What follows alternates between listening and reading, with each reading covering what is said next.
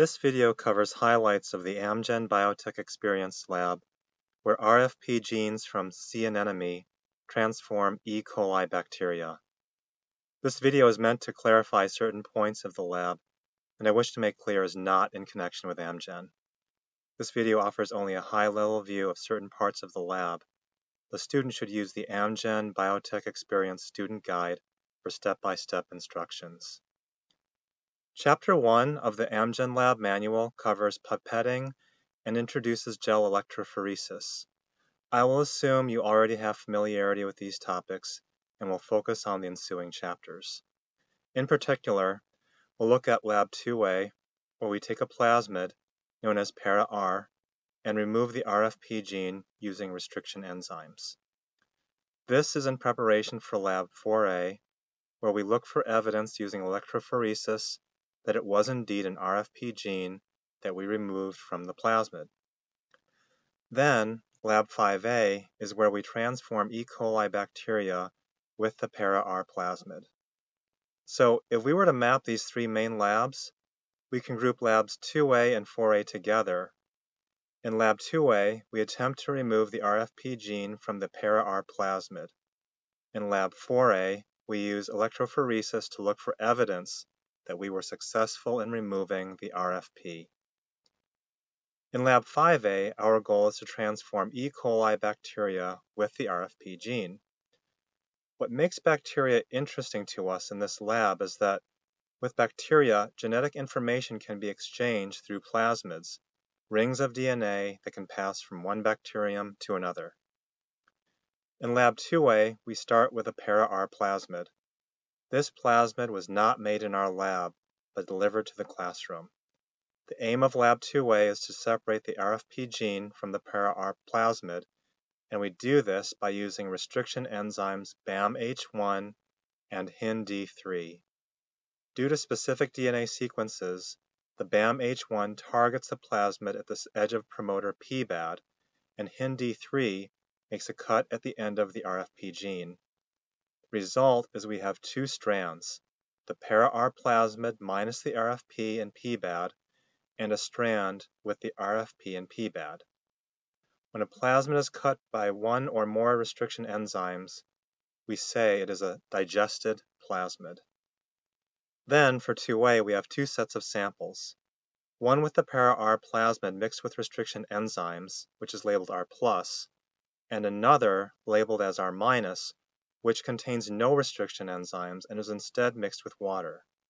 So the R+ tube contains our digested plasmid.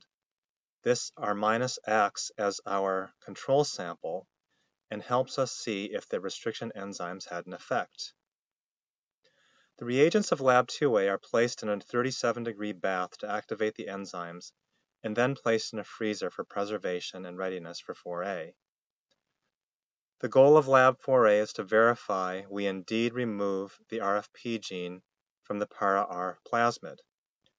In Lab 4A, the sample we prepared in Lab 2A is placed in wells positioned at one end of a slab of porous gel. A positive bias at the opposite end of the slab attracts the DNA strands and plasmids due to their negatively charged phosphate groups. The smallest strands move most easily through the gel, whereas the larger strands and fully intact plasmids move more slowly. As such, the smallest fragments move furthest down the slab. Think of the gel as an open pore network like that found in a sponge. The smaller the strand, all other things being equal, the more easily it can wiggle through to the other end. The shape of a plasmid can also affect how far it moves. To provide a reference for estimating the size of a given plasmid or DNA strand, a DNA ladder is provided. The DNA ladder is a collection of DNA strands of known lengths. The DNA ladder material starts in the well labeled M.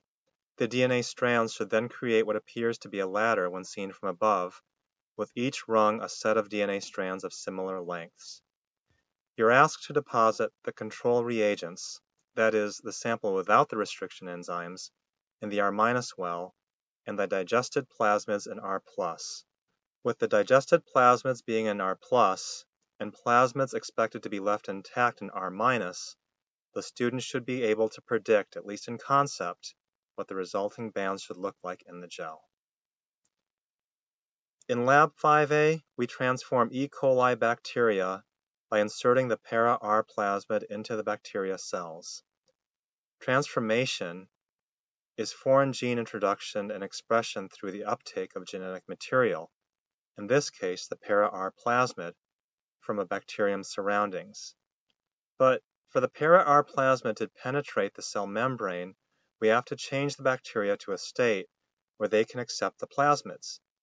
We call this making the bacteria competent. This is done in two ways. First, the bacteria are pre-treated with calcium chloride before delivery to your classroom.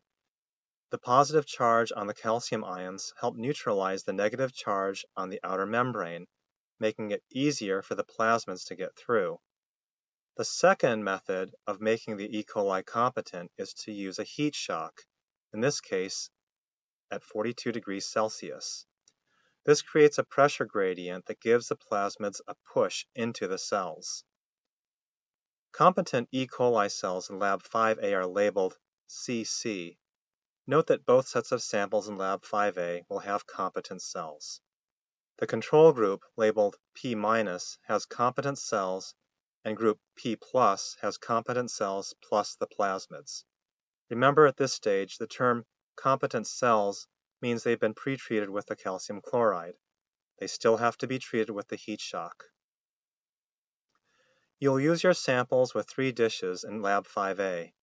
The mission for Lab 5A is to predict what will happen and make observations with regard to the 3 dishes. The first contains luria broth, which is food for the E. coli and aids their production. The second dish contains the luria broth and ampicillin. Ampicillin is an antibiotic that kills E. coli bacteria that don't have antibiotic resistance. The AMPR gene in the para-R plasmid provides this resistance. Because the antibiotic resistance marks the bacteria as having the para-R plasmid, the AMPR is known as a marker. For the third dish, we use only the P+. Here we have the luria broth, ampicillin, and a sugar called arabinose.